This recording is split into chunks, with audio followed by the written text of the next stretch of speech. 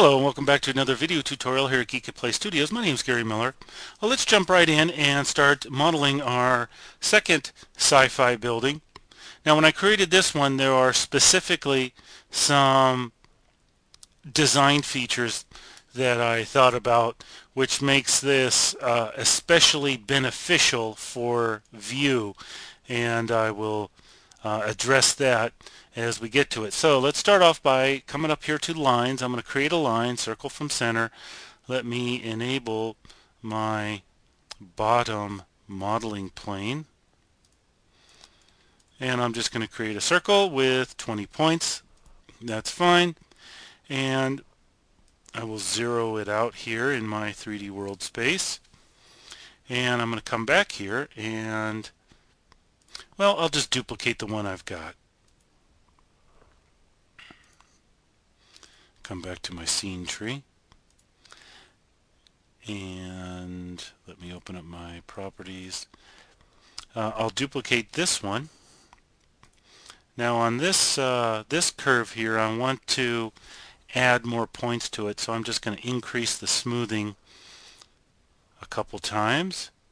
Come down here to dynamic geometry, collapse my lightning bolt to commit that level of smoothing, and now I've got my two curves both in the same spot. Well, the low resolution one I will hide, and I will work right now in the high resolution one. So I'm going to come over here to sweep surface and hit my space bar a couple times and essentially just create a little cone like this, and I think that looks good.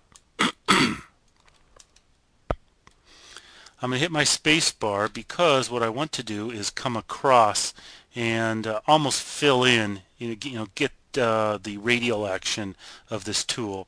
And because what I want to do is create a little retaining wall here, or in other words, add some thickness to this cone as if it were a wall, because this whole structure right here is going to be a viewing platform or like a terrace, and the tool fails on me. I want to have this action, but I want to do it down here. It's not going to let me do it, so I'm just going to come up, click, validate, select edges, loop that.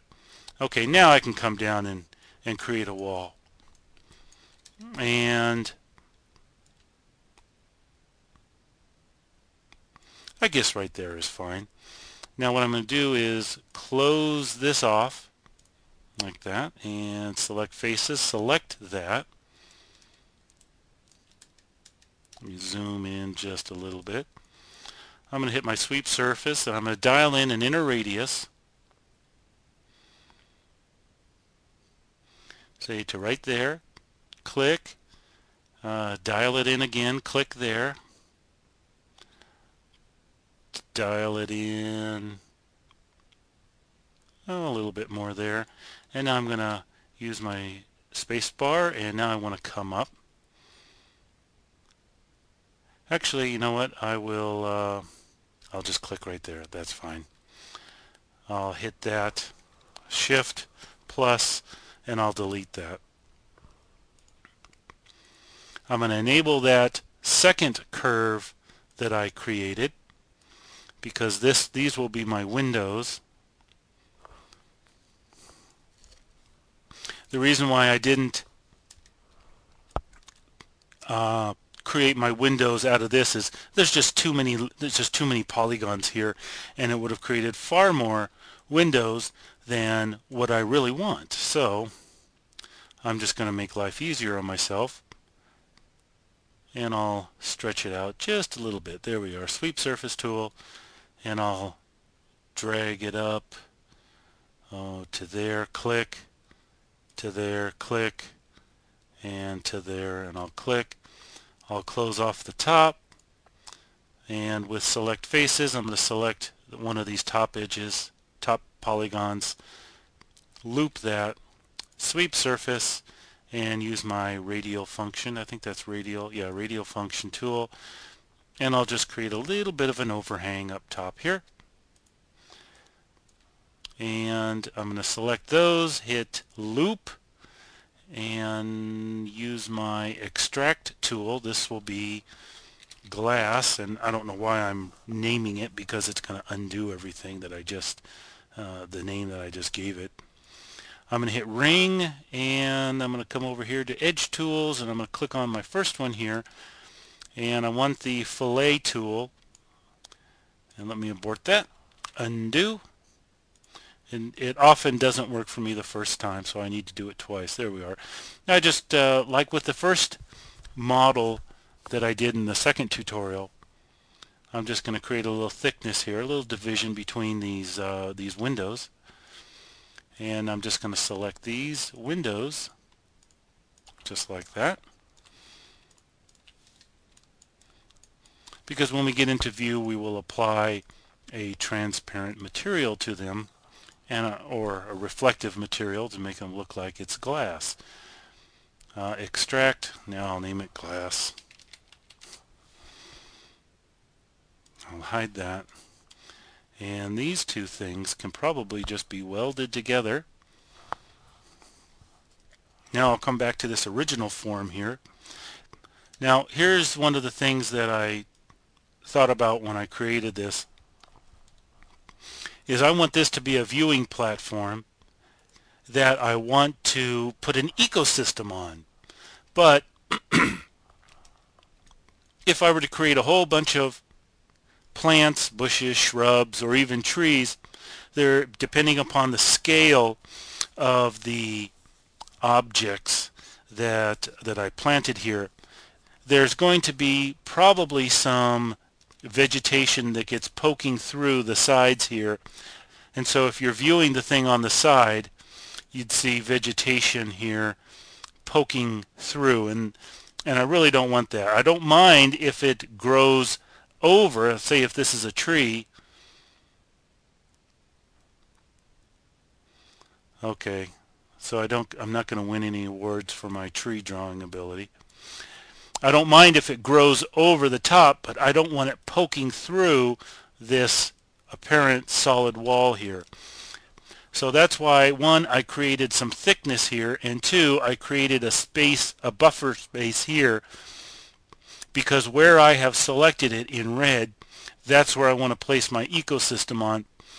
And it gives me a little bit of a little bit of space between the wall here and this barrier, or and the end of my selection for where I'm going to plant my ecosystem. It gives me a little space here so that hopefully my vegetation won't poke through.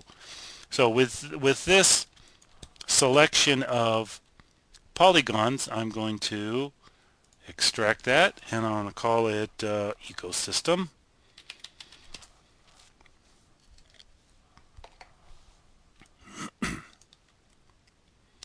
So I've got my glass. I'll apply a material to that.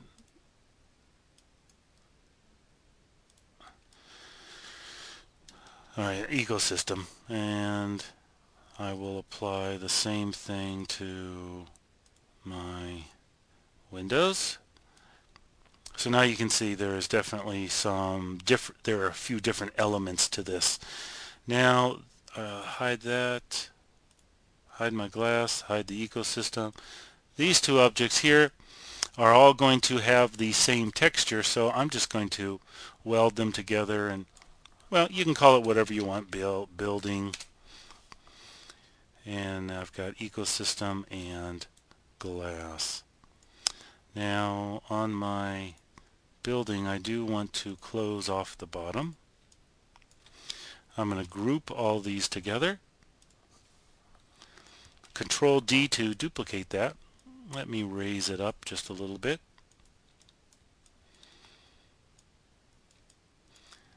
Resize it, bring it down. Now ideally what I want is a nice straight line. Okay, a little straighter than that. A nice straight line as these additional sections start getting smaller. I don't want it like this, and I don't want it like this. I guess that looks pretty good. Raise it up a little bit. lay on, click on the bottom, click on the top there, and that looks good. I'm going to select both of these, group them together, Control D to duplicate that, and I will raise this one up, and I'll resize it, bring it right back down here.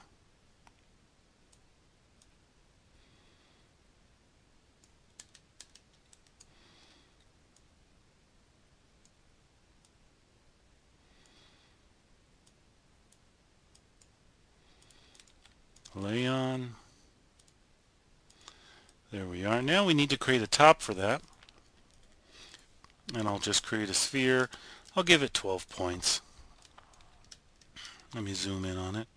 Select edges, select those edges, loop that, hit F to convert that selection to faces, Shift plus the, we need to select those two, loop that, F to change that selection of edges to faces, hold down Shift, hit plus on the numeric side of my keyboard a couple times, and now I'll delete that, come to vertex modeling, close off the bottom, lay on, click on the bottom, click on the top of the building, lay it right on top, and let's resize this a little bit, make it look somewhat sci-fi-ish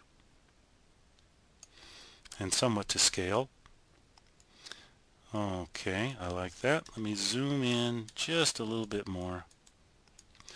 Select edges, select that edge, I'll loop that, come down here to edge tools, and I'll just create just a small little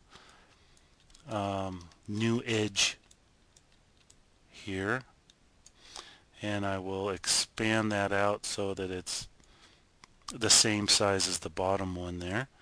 Select faces, select those, sweep surface, and I will come across to the radial function here, and I'll just give a little lip to that just to create a little bit more detail. And now I'm happy with that. Lay on, put it right there on top, and there we've got a neat little sci-fi building that we can put an ecosystem on.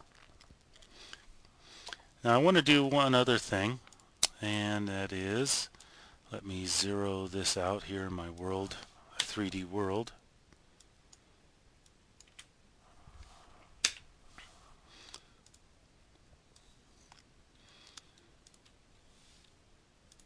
Let me first select all these groups. What is this one? Oh, that's the top. Okay. Let me select all these, group them together, put this in the center of my world. Okay, let me now place this where it belongs. I want to create an additional kind of design feature. I have no idea what you would call this, but it would just be another building.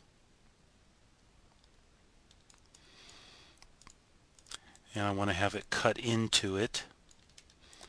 Let me re-enable my original one here. There it is. I kind of like it. It adds just another little element to this.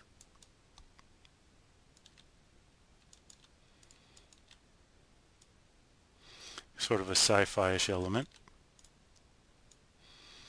And I guess I'll bring it right up to there. I do want it to be a little bit thinner. There we are. I'm going to select these edges here, and with them selected I'm going to hit my chamfer tool, add a few extra points, and now I'm just going to create a nice even chamfer on this. I'm going to Control D and duplicate this object, shrink it down a little bit,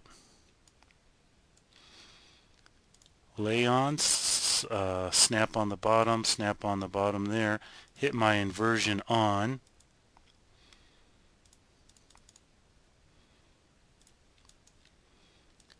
and now it's centered right in the middle. And I guess I can do whatever I want. I can pull it out as far as I like, whatever my eye is comfortable with. So that's creating the second Sci-Fi building, and the design elements that I wanted to incorporate into this are, one, these little chamfered cubes here that could easily be used as or interpreted as additional sci-fi looking structures. I know it doesn't look like a whole lot now because there are no textures to it, but when we go to apply some textures that we're going to create in Photoshop, I think it'll look a lot nicer. And we've got, which is native to Vue, the ability to put an ecosystem on here. In addition to that, with the design consideration of using two different resolution circles, one for the building and another to create these windows, it made it a little easier, because when we went to create these windows we wouldn't have all of these additional polygons to contend with. So those are the design ideas or features that I want to incorporate into this one. And that's it for this tutorial. Thanks for watching here at Geekatplay Studios. My name's Gary Miller, and we're going to create the third tutorial, create the third building in another tutorial, and then we'll head on over into Photoshop and create some tiling textures to go onto our sci-fi building. So that's it. Thanks for watching. Have a good day.